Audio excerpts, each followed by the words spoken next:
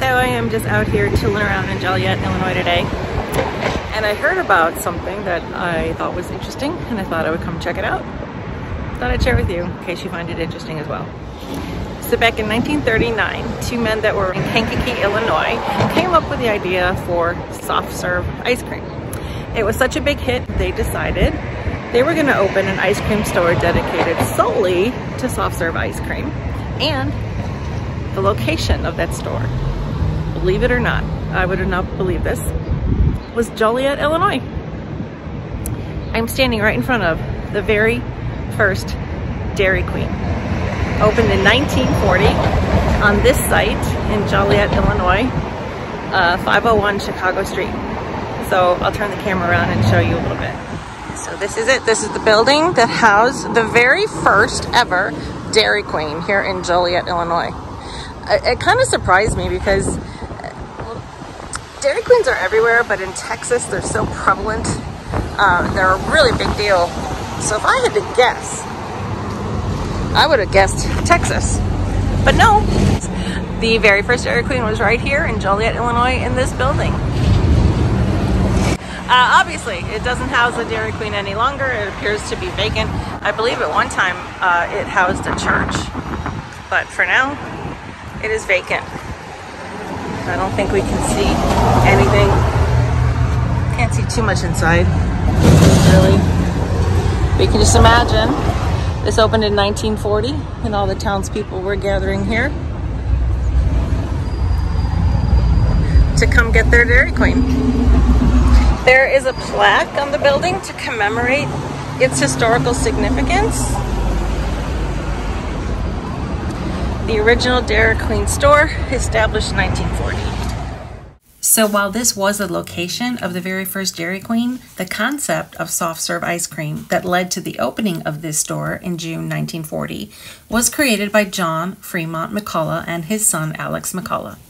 They convinced their friend and customer, Sherwood Noble, to offer the new product in his ice cream store, Sherb's Ice Cream, located in Kankakee, Illinois. They wanted to see if the public would like it.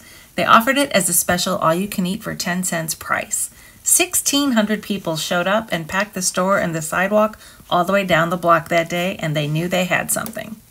Still, it took a couple of years before they were able to open this first store because they needed to find a freezer system that could handle mass production. Since that humble beginning in 1940 at this location, Dairy Queen has grown to more than 5,900 locations in the United States, Canada, and 17 countries around the world.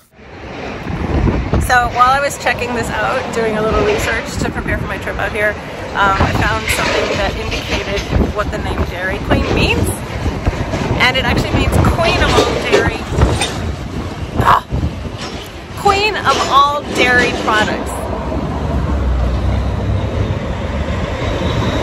Traffic is not cooperating.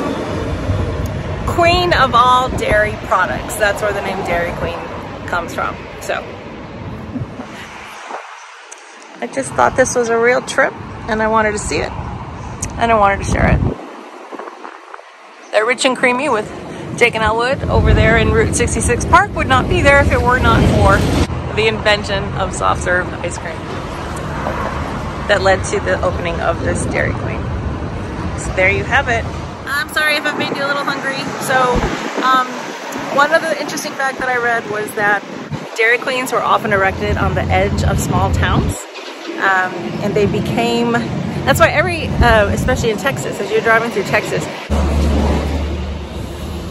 you meander through a lot of small towns. And some towns are so small, they don't even maybe have a movie theater or a library. So the Dairy Queen kind of became the local hangout. It became the place for people to go socialize. So it wasn't just a yummy treat, it also became a real part of our culture, our pop culture, because it became this place for people in these small towns that didn't have anything else. It became their place to socialize and meet up with their neighbors, talk about their day, talk about their week, while they enjoyed their nice, soft, and yummy treat. So there you have it, the first ever Dairy Queen out here in Joliet, Illinois.